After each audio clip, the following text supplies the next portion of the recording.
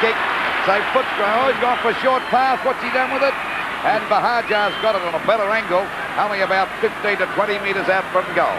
Footscray are trailing by 23 points. 17 when he kicks this. And, of course, we're just on the 16-minute mark of this last quarter of the preliminary final for 1985. Now, if they're going to have a chance, he's got to kick this goal, the little budgie. There's the kick on its way. And that's a goal. So Footscray haven't given up hope yet. The score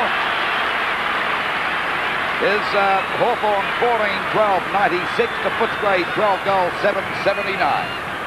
And Tony Buhagiar looking after Dangles in this wing position. Well, he's a nuggety, tough, tenacious little fellow, and he's got the pace to go with it too. The throw in. Mossop does it nicely again. Morgan can't pick up. Groenewegen, who did the ruck work, up onto the half-forward line. Bouncing ball, not favourable. Buhagiar grabbed when he didn't have it. And Bolton realises that he made a mistake, and the budgie has the free kick at half-forward. Number 21, 7 goals for the season, but yet to kick a major today. He's kicked 2 behinds. Kicked 4 last week. Let's see if he can open the account now. The drop punt kick on the way. It's swing back, is it? Yes, or was it touched? No, it was through for a goal.